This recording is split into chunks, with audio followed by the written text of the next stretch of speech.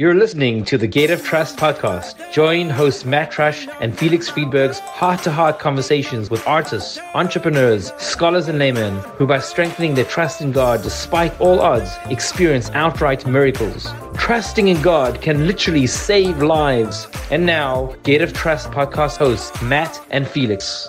Hi, I'm Matt. And I'm Felix. And this is the Gate of Trust podcast. Hey, Matt, I've got a really good joke for you this week. It's a really good one. 3 Yiddish mamas are sitting on a bench, and they're arguing over which one's son loves them the most. And the first one says, you know, my son sends me flowers every single Shabbos. The second one says, you call that love? My son calls me every single day. And that's nothing, says the third one. My son attends therapy 5 days a week. And you know who he's talking about?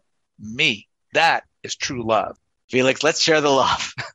On today's podcast, Yael and I speak with Roberto and Margie Szerer, who are friends, subscribers, and supporters of Chayenu. Roberto, Rabbi Papi, is a successful businessman with his hands in various industries. Margie is teaching the world to live a little higher, broadcasting daily classes 24/6. Roberto and Margie call BITACHON, trust, the crown jewel that can literally save lives. Or it can at least keep people out of therapy. Here they are, the amazing and inspiring Roberto and Margie Szerer.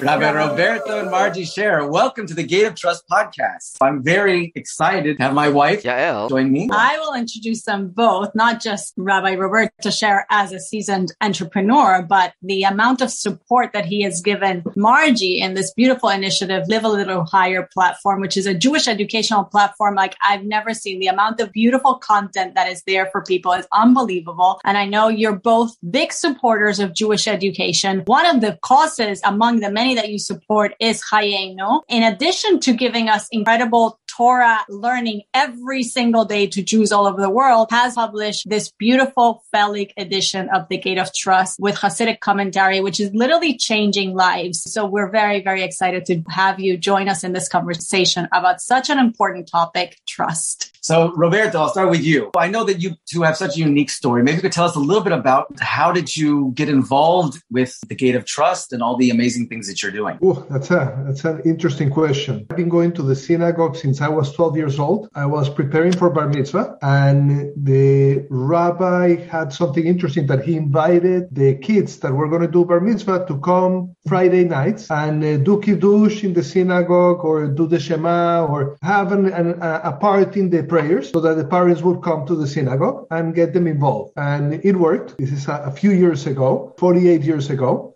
And I liked it and kept on going. And a few years later of going to the synagogue, I saw that there were other treasures in the synagogue other than going to daven to Hashem. You just have to look up and your prayers are answered. Because in the second floor, they had the women's section and Margie was there. And so I found my soulmate in the synagogue. At 12 years old? Well, I don't know if I can say this in United States, but I found her at 13 years, when she was 13 years old. I had to wait until she was 16 and then we began going out. And at 18, we got married. And this is about 30 something years ago. You didn't know this part of the story. Wow. Mazel tov. That's beautiful. 35 years it's going to be, yeah. Yeah. So yeah, miracles happen in the synagogue. And when you pray and you look up, you get your prayers answered. Mm-hmm. And we began growing in Torah and mitzvot little by little. The synagogue we used to go was a Sephardic synagogue, even though I'm Ashkenaz. But when we moved to Miami, we went to the Sephardic synagogues. And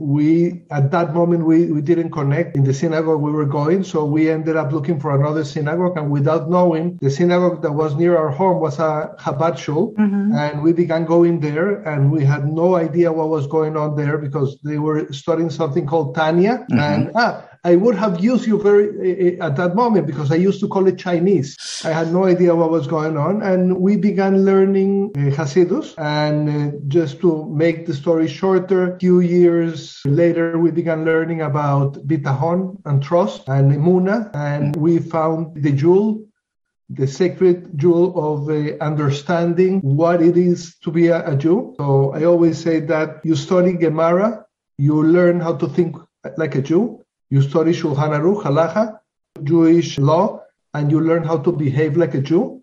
You learn Hasidus, and you learn how to feel like a Jew.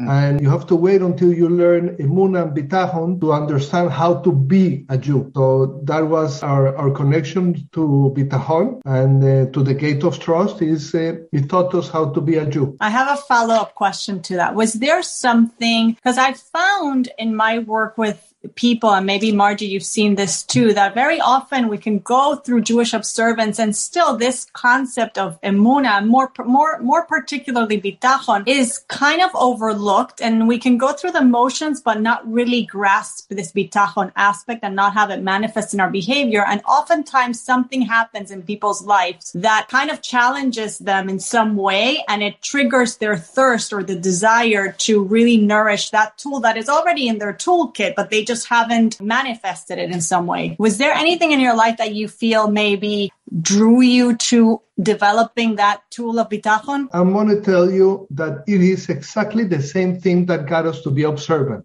which was divine assistance. I'll go back 1 second to a short story. When we got married, the Sephardic rabbi in Colombia had left, and they brought a new rabbi in the interim, which ended up being a Chabad rabbi. We had no idea what Chabad rabbi was or not. Abraham ben Shimon, a beautiful rabbi. When we got married, he asked us if we were going to be in New York, and we told him, yes, we're going to be in New York. Would you like to go and see the Rebbe? So I said, yeah, great, let's go and see the Rebbe. I had no idea what a Rebbe was. So I told Margie, we were in Manhattan. I said, we'll go, we'll meet the Rebbe, we'll take him out to lunch, we'll give him a donation, and we'll come back. So we went to see the Rebbe, and okay, there were 2,000 men, 3,000 women. So I said, I think lunch is going to be late. So So at that moment, we believed that the Rebbe connected us, and he opened a channel that was closed, and that made us come back into being religious. So the second part, to go to your question, I like to ask successful people, older people, what advice they would have somebody given them when they were 20 years old. Mm-hmm. And normally, 100%, 99% of the time, I get, don't grow too fast, don't do this. Everything is more business. And I ask them, are you successful? And everybody tells me, yes. Why? Because of the beautiful family they have, etc. But I asked this question to the uncle of my son-in-law, to Yossi Stern, which is an amazing person. And he told me, I would like somebody to have taught me bitachon.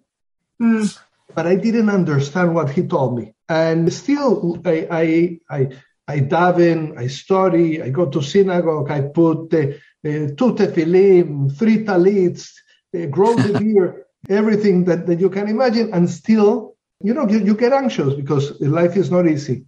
And about 3 years ago, my son-in-law recommended a book on bitachon from the Shevet HaLevi, Rabbi Slovecki, and I began reading it, and it complemented the gate of trust that I was missing on understanding. And I understand at that point something that was amazing was that the gates of the blessings, you have the key of the gates. So once you have bitachon, everything comes easy. And once you don't have bitachon, you are closing the gates of your own blessings. Wow. So once I was able to understand this, everything else that I have studied and learned began to make sense. And then I understood why Yossi Stern had told me that he would like to understand somebody to teach him bitachon. So that was the connection. And that's why I believe that once you learn and you understand and you internalize bitachon into your life becomes a different experience. Yes, for a woman that doesn't work, like me, for example, that I have I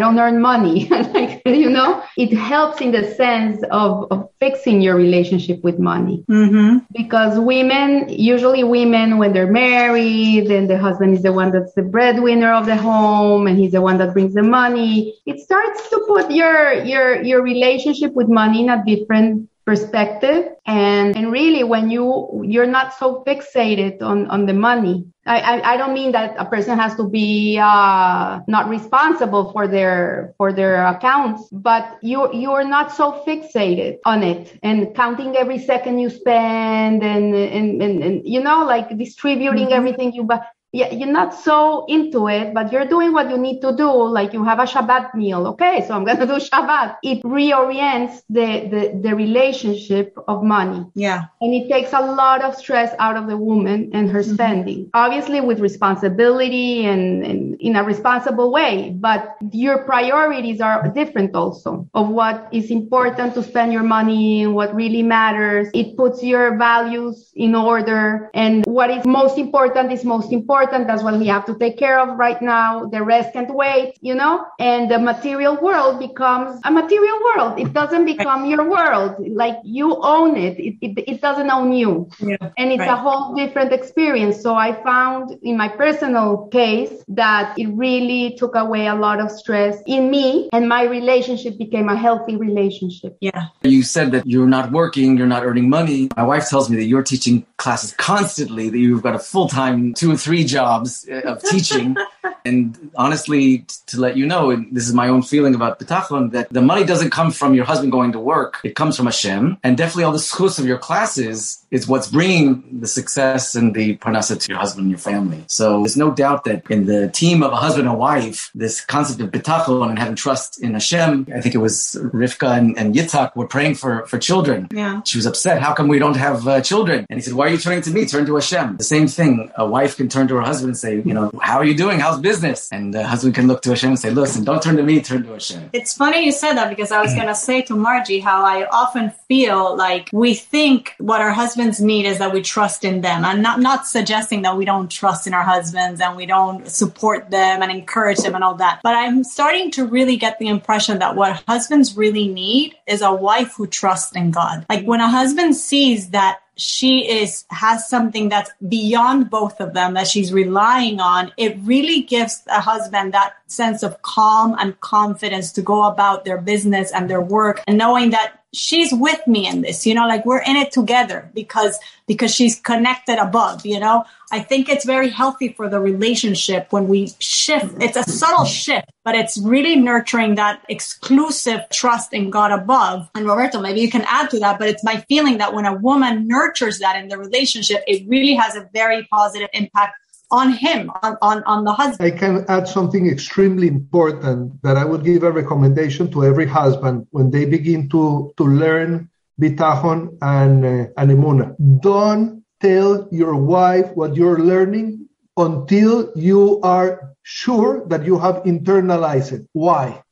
Because I began to tell Margie how the parnasa comes from Hashem, and how the money that we spend for Shabbat is not counted, etc., etc. And at some point, we went through a difficult time, and I went to Margie. And I told Margie, I said, you have to be careful with the money you're spending, this, until that. And she said, no, I'm not doing that. You said that the money comes from Hashem. He looked up to heaven and said, Hashem, you created the problem, you fix it. Mm-hmm. Wow. So I had to lower my head, go out of the room and said, okay, next time I have to be more intelligent before I talk. But the truth is that it worked. Before you go spreading your knowledge, internalize your knowledge and know how precious this information is. There is nothing more precious in Jewish religion than bitachon. Nothing. The rest is condiment to life. Amazing. Once you're able to internalize bitachon, everything else is an addition to your religion. Beautiful. Tell me, Roberto, can you give me some examples from business on a daily basis, even when you are thinking one way and immediately the thoughts about bitachon come into your mind, and then you shift the way you're thinking, and then you go back to that peaceful, relaxed state? Or are you always in the zone? No.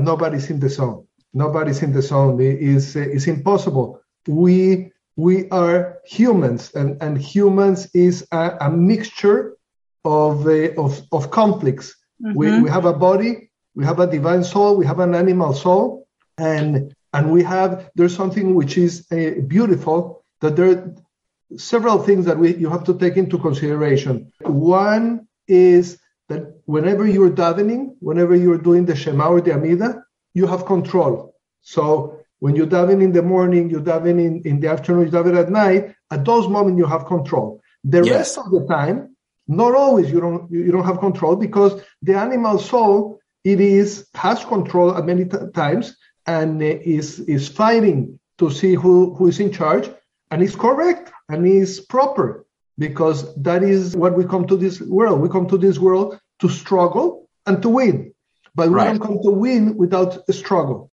Years ago, during the year, I would go to daven and I would be in the zone, perfect. Me too. And then without realizing, I would lose that tranquility, that peace, because something happened. I lost an order, the check didn't come, whatever, all the things that we go in life through, or I had a difficult customer or difficult employee or with a partner or whatever. And then I would lose it. And I would be so upset. And I used to have, I still have them here, because I read in a book once that the Hasidic masters, they used to keep a notebook, and they would be taking notes all day of the things that they were proud and they were not proud. So I have about, 7 or 8 years of my calendars, and I was upset at the end of the day that I would lose it. So then I asked Rabbi Greenberg, and he said one day, he says, go into Tanya, and he told me exactly the chapter. I'm not sure right now. I think it was chapter 41. I'm not sure, that the energy that sustains the world changes 12 times during the day. Changes at night also, but during the day. Yes. And it's not exactly every hour of 60 minutes. It's according to proportional hours. And what it means is that all the mitzvahs and Haz v'Shalom, the transgressions, they get dropped and they go up, and then you have a new chance. So when I learned that every hour you need to be connected, I did one more crazy thing. I put a reminder on my phone that it would ring every hour. Wow. Every hour I would have a message, a positive message, telling me how to reconnect. Wow. So I did that for a while until I was able to be in the zone a little bit more. When you ask me about different types of emunah, I can give you hundreds and hundreds and hundreds in our life. And when we went to see our first apartment with Margie, we were in love of the apartment. It was the most gorgeous thing. We tried to negotiate and it was impossible. And then the guy wouldn't even answer our calls. And at the end, after 6 months, we said, okay, it's not going to happen. We went looking for another apartment. At the end, we find an apartment that was not as good, but it was good.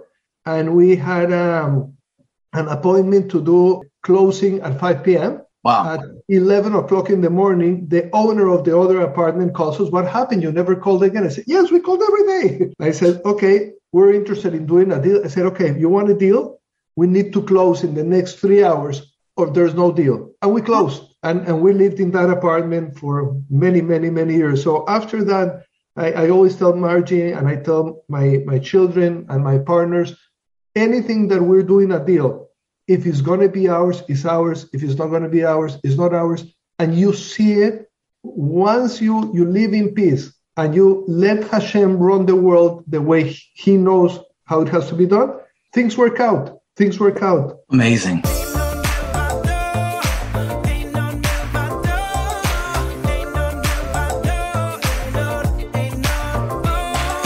Matt, we have an all-star lineup of exclusive podcast interviews coming up. You know, we don't just take anyone on the Gate of Trust podcast. You got to be exclusive, right? Hey, by the way, is that exclusive promo code still available on kahat.com? You bet it is. But what is it? I think it was a 25% off promo code TRUST, TRUST, when you buy the book Gate of Trust. Oh, that's right, Matt. At Kahoot.com. Felix. Oh, I mean Kahost.com. KEHOT.com. And hurry up and leave a rating to enter the raffle to win a free Gate of Trust book. You got it. And please leave a 5-star rating if you love our podcast. And if you don't leave a rating. Back to Roberto and Margie Szerer.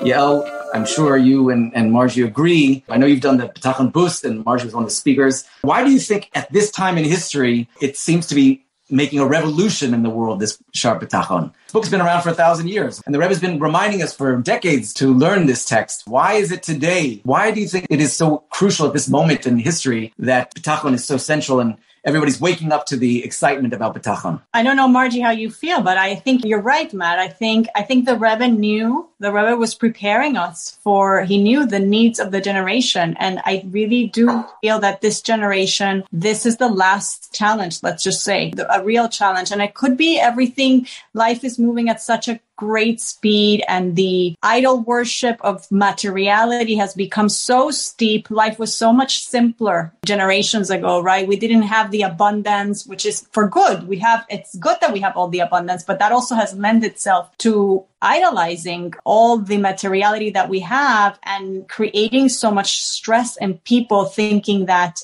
that's all they have to go after and losing sight of where it's coming from. So we're in a state where people are very, very anxious, very nervous, and the floor has been shaken beneath us with pandemic and with economic crisis and all the things. And people are needing to trust something beyond what they can see, feel, and touch, which is what they've been trusting for the last few decades. So it's definitely what is needed now. Absolutely. Absolutely. I think that the world is evolving. I would say evolving. We are coming into a new age. You can see it in every aspect, the technological, biological, emotional, a lot of things going on that are shaking our ground. The world as we know it today is not the world where we grew up.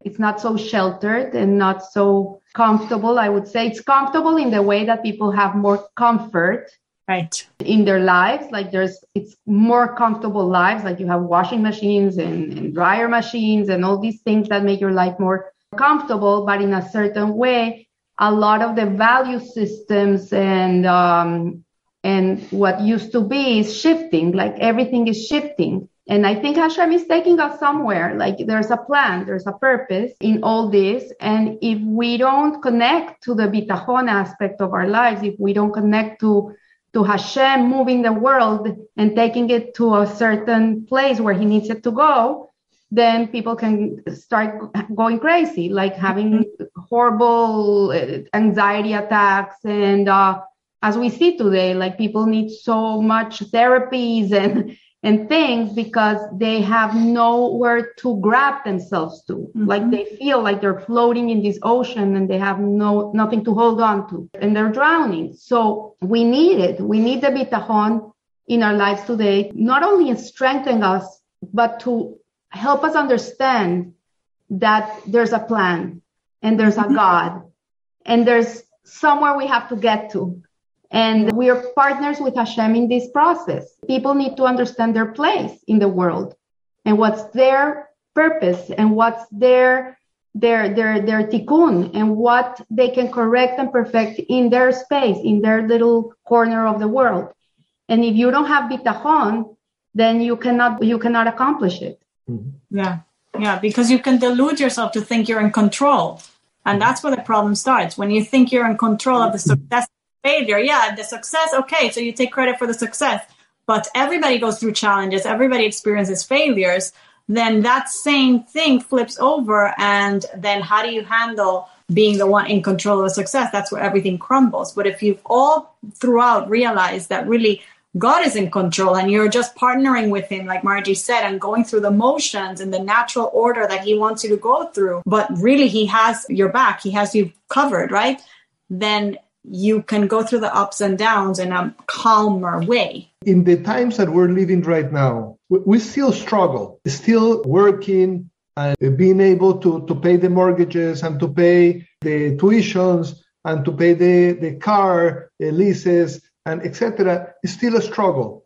But if you compare the way we live, as Margie was saying, the way we live right now, compared to how people lived 50 years ago, 100 years ago, 500 years ago, we're in the best of times. Mm-hmm.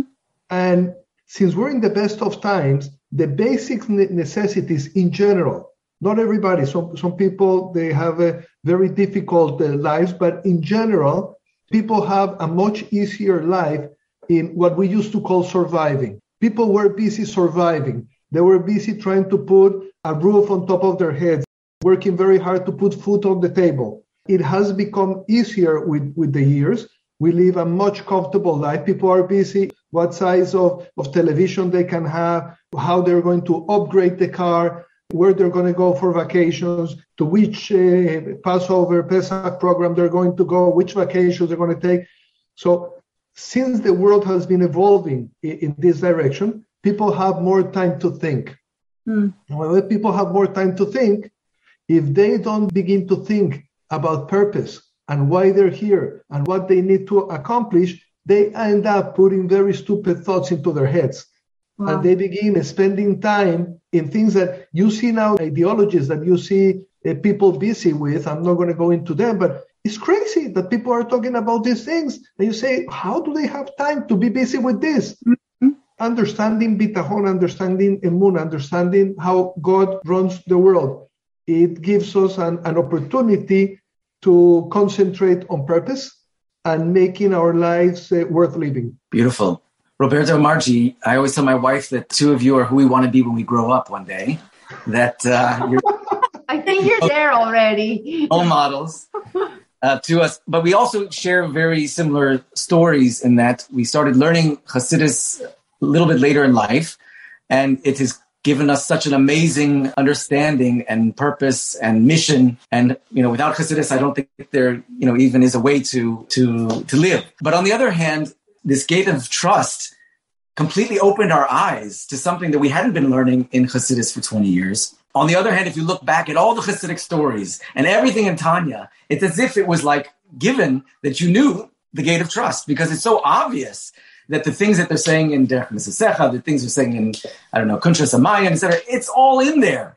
And yet, there was this book called The Gate of Trust, which was so logical. And once you read it from A to Z, from beginning to end, or taken the wonderful courses that are online, it amplifies your understanding and appreciation of Hasidus. Do you have a similar outlook, or is there another way to look at the piece of Gate of Trust and how it complements our understanding of Hasidus?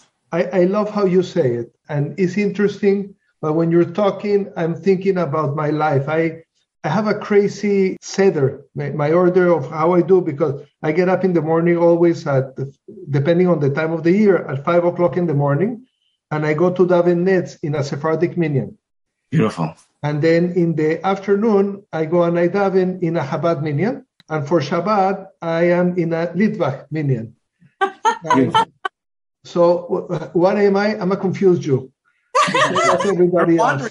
What are you talking about? You're a wandering Jew. A wandering Jew. I go from synagogue to synagogue. So what I like about the Sephardic way of living, or the line, the direction, is the passion. Yeah. Mm-hmm. Passion is amazing. The singing is gorgeous. And, we're davening in the morning and everybody's looking at the watch. We're ready when is going to be the best moment to daven Amida, and we're beginning that, and it's amazing. Yeah. I love going to Chabad because it's so happy. Everybody's happy. We're in a constant Fabrengen. Life is a Fabrengen, and they're all day busy trying to help more people and showing people the happiness that we have. They want everybody else to be as happy as they are. And then I love also being with let's call it the yeshiva world, the Ashkenaz, the yeshiva world, because the commitment, the seriousness to learning Torah, and as you said it, the beauty of combining Sephardic with Hasidim, with the yeshiva world, now with bitachon, is wrapping everything together and doing everything in peace. When you see a Jew, you say Shalom Aleichem, Aleichem Shalom. You say everything it goes around Shalom. Moment two, you didn't meet, we already disagreed. Just joking. I agree. So everything for us is Shalom. Is the most important thing is to be in peace. Sami Rohr, may he rest in peace. He still is one of my biggest role models in my life. Used to give a blessing to everybody. Gesunde Menuche. So you should have perfect health and peace of mind. So that's what bitachon gives you. It gives you menuche. It lets you live in peace and go through the difficulties or the beautiful or the challenges in life in peace. Sometimes with less peace, sometimes with more peace, but in peace. Last question about the Hasidic aspect in the bitachon. I would say that when you learn Hasidut, you learn about purpose. and understanding. It's a lot of understanding of how the soul, when it descends and it gets into the body, it's like a geography of the neshama, how people are created differently because of the way they're wired when they come. So that understanding that Hasidut gives you of the world, of people, of human nature, of a godly spark that you have inside that you can always come and turn on, I think that that's very much goes hand in hand with bitachon, because for me, bitachon really is purpose and seeing Hashem in everything. Mm-hmm. Is when you find the purpose in every little thing in your life. Like even if someone's screaming at you in the supermarket and you stop and you say, okay, this is from Hashem. Like you have that awareness, and it's a training process. It doesn't happen out of nowhere. You have to train yourself and say, okay, Hashem is talking to me. He's giving me a spank. What does he want me to learn? What does he want me to do? It's an opportunity for me to behave like a Jew, to bring a Kiddush Hashem in this moment, And so when you have these two aspects of the understanding, the awareness of the moment, and knowing that Hashem is there at that moment, exactly creating the whole balagan in your life, I think everything comes together. And then you can be the best you can be at the moment that you're in, with, like the Alter Rebbe says, according to your capacity. Right. Beautiful. Roberto and Margie, Rabbi and Rebbitzin, tell me a little bit about living a little higher. Live a little higher. Like you have to live a little bit above yourself. Don't be so much inside of you. Like get out of yourself and embrace the world, embrace life, embrace yourself. You have a beautiful spark within you that Hashem emanated within yourself. And you're here to reveal that. You're here to bring that light to the world. Me personally, that's my job. That's my holy job, is to help people connect to that. And hopefully when they live their lives, they live in a way in which they're revealing God in the world and they're living with their purpose and with bitachon and emunah, and they're part of the solution and not part of the problem. Yes. Of the world, that they live happy, that they're empowered. They know they have something very important to give. Mm-hmm. I have a follow-up question. Okay, yeah. So Roberto shared with us how the rabbi introduced him to the Beis HaLevi Maimer on Bitachon, and that's when he started. When did you jump into the bandwagon of learning about Bitachon? Was it at the same time, Margie? Well, the truth is, Roberto was the one that bought the Gate of Trust, the original Gate of Trust, that we didn't have this jewel over there. And I'm always looking for something interesting to teach in the podcast of Live a Little Higher. I had just finished a whole course on joy, the Hasidic approach to joy by Rabbi Majeski. And I was like, okay, now what? And he came with these books, these 2 volumes. And at the moment, I knew the Rebbe was very much into it. Rubashkin was very much into it. It's when he came out of jail, and the first thing he did was take his Shar HaBitachon with him. He lived through it. And I said, okay, it's time to start learning this, but I don't want to go only into the Shar HaBitachon. I want to do the whole book. Mm-hmm. And it's like what I told you, Yael. I jump in the pool and then I see what I do. Yeah. And there was nothing that I could grab myself into explanations, nothing. I just took it in from what I understood, with what I knew from Tanya, from everything I've learned, and I just brought it into, I'm still teaching we're in the self of accounting right now. I really, my dream is to do the whole 2 volumes, because they really go hand in hand, one with the other. You really need all of them. Mm-hmm. And then Yossi Pels gave us this jewel through Hayenu. And the last classes of Shar HaBitachon, I was able to incorporate the teachings of the Rebbe. Today, I teach it one-on-one to some people. And it really is, it's a lifesaver. It's like people are really in very deep places.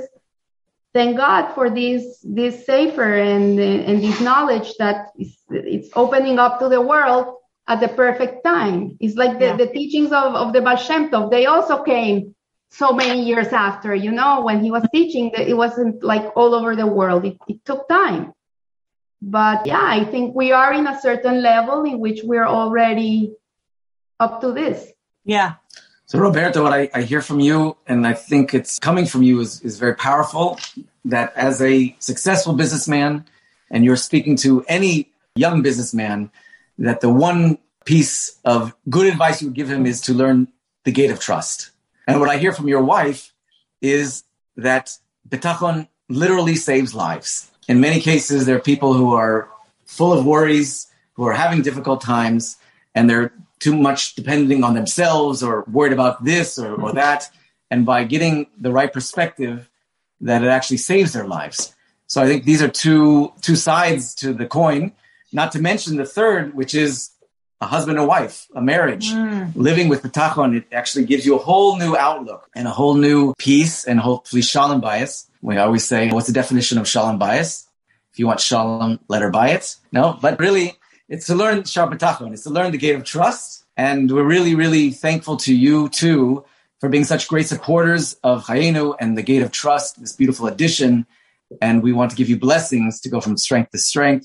You should have a lot of nachas from your children. Of course, if you have to ask for bracha, first for nachas, right? So nachas, health, and of course, Hashem will provide you all the parnasa that you need and beyond. Amen. Thank you. I want to comment on something you just said, because you said a successful businessman. And I don't like to categorize that I have been a successful businessman because Baruch Hashem, yes, we have been successful in business. But I don't believe that I have been successful in business because of my great mind and my strategies and my hard work. We know the stories of people that were very successful in business because they had 95% good luck, good masal, and 5% intelligence, and they were ready to change it for 100% masal. What I can tell you is that I have been successful in living life, in growing a family, a strong family in Torah and mitzvot with the strong values. Baruch Hashem, in most of the tzedakah or the projects that we have been involved, we have been successful. And that is my claim to fame, or our claim to fame. We just came from a community in Harbor Islands that with Margie and with a group of friends, we began many, many years ago. And we just still went there. They're making a new Sefer Torah, and the whole community is a big family. And that's where we see our nahas. That's where we see the success and how we've been. So we believe that to say that you are a successful businessman is not a reality, because we don't make parnasa. Hashem makes the parnasa. But what you do with that parnasa, what you do with those resources, that's what makes you successful. Roberto, from the perspective of the gate of trust, you just described a successful businessman, someone who knows that the success is not because of his or her efforts, but rather because it's from Hashem. That is the success, that is the mastery of bitachon, and that is what I was complimenting more than anything else. Thank you very much. Thank you very much. It was such a pleasure. Continued success. Really amazing. We'd love to see you guys in person very soon. In the meantime, we'll live with bitachon. Thank you very much. We'll live a little higher. Yes. livealittlehigher.com. This was great. Thank you. Thank you, guys. Thank you so much. Matt, what an amazing couple. So many great ideas to put into place.